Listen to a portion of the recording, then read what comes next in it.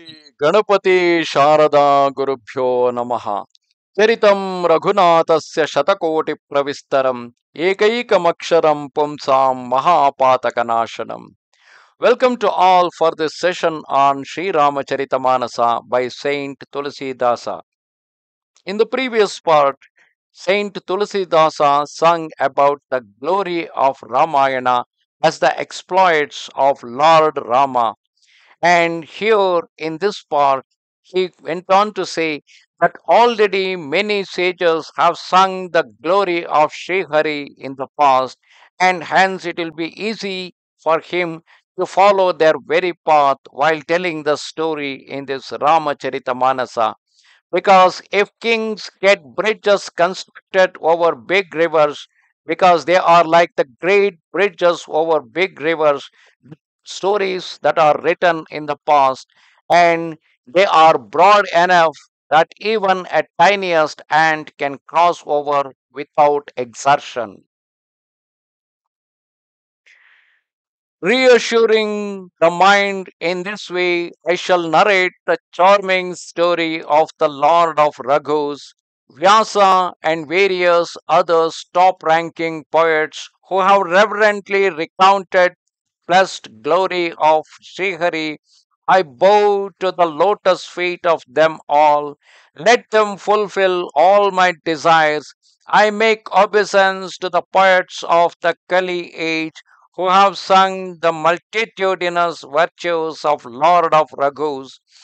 Even those poets of supreme wisdom who belong to the Prakrita or popular class as opposed to the Samskrita or the cultural class who have narrated the exploits of Srihari in the spoken language, including those who have flourished in the past, those who are still living, and those who are yet to come in order to sing the praise of in the praise of Lord Rama. I reverence to all of them, one and all, renouncing all false appearance.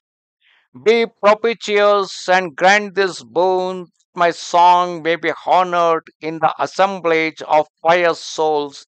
Composition which the wise refuse to honor is fruitless labor which only silly poets do undertake. Of glory, poetry, and affluence, that alone is blessed, which, like the celestial river Ganga, is conducive to the good of all. The glory of Sri Rama is charming indeed, while my speech is rough. This is something incongruous. I am afraid. By your grace, even this incongruity will turn out well for me. Embroidery of silk looks charming even on Troyer's clothes. The wise admire only that poetry which is lucid and portrays a spotless character, and which even opponents hear with applause, forgetting natural animosity. Such poetry is not possible without a refined intellect, and of intellectual power I have a very little of it. Be gracious, therefore, so that I may depict the glory of Srihari. I solicit again and again poets and wise men, lovely swans sporting in the Manasa Sarovara lake of Sri Rama's exploits, hearing my childlike prayer and recognizing my refined taste, be kindly disposed towards me. I bow to the lotus feet of the sage Valmiki who composed the Ramayana, which, though containing an account of the demon Kara, the cousin of Ravana, Kara basically means very rough, but yet Ramayana is very soft and charming, and though faultless, is yet full of references to Dushana. Dushana is another cousin of demon king Ravana, and Doshana basically means the faults, whereas Ramayana continues to remain faultless. I reverence to all the four Vedas, barks, as it were, on the ocean of mundane existence, whichever which never dream of weariness in singing the untarnished glory of Sri Rama, the chief of Raghus. I greet the dust on the feet of Brahma, the creator who has evolved the ocean of worldly existence, the birthplace of nectar, the moon and the cow of plenty in the form of saints on the one hand, and of poison and wine in the form of the wicked on the other, making obeisance to the feet of gods, the Brahmanas, wise men, and the deities presiding over the nine planets. I pray to them with joined palms, be pleased to accomplish all my fair desires. Again, I bow to Goddess Saraswati and the celestial river Ganga, both of whom are holy and perform agreeable roles. The one, Ganga, wipes away sin through immersion and drought. The other, Saraswati, dispels ignorance through the recital and hearing of her glory. I adore the great Lord Shiva and his consort, goddess Bhavani, that is Parvati, my preceptors and parents, friends of the forlorn and ever given to charity, servants, masters, and friends of the Sita's Lord, the true benefactors of Tulsidasa in every way.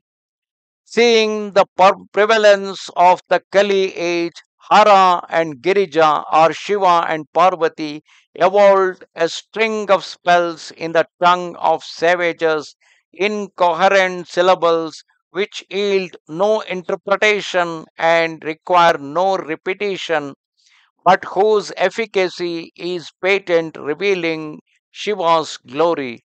These are called as Stabara mantras, where the syllables may not mean anything, but it has a lot of glory associated with that. That Lord of Uma, that is Parvati, favorable as he is to me, shall make this story of mine a source of blessings and joy. Thus, invoking Lord Shiva and his consort Shiva means Parvati. Here, Shiva basically means to the Lord, and his consort Shiva is basically referring to the Parvati. And obtaining their favor, I relate the exploits of Sri Rama with a heart full of ardor. By Shiva's grace, my composition will shed its luster even as the night shines in conjunction with the moon and the stars. Those who will fondly and intelligently recite or hear this story with attention will develop devotion to the feet of Sri Rama and purged of the impurities of Kali will obtain choice blessings.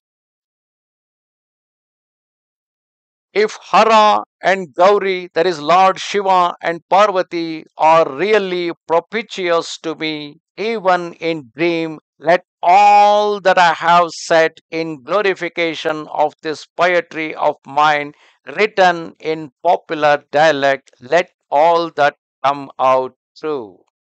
Thus, in this part of the story, Saint Tulsidasa explains about all those people who told the story of Lord Rama in the past and has a strong belief that all their blessings will make this sound sweet to all those who listen to this story of Sri Rama Charitha Manasa.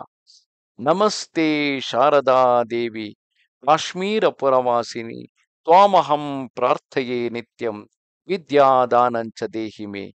Goodbye. Shri Ramchandra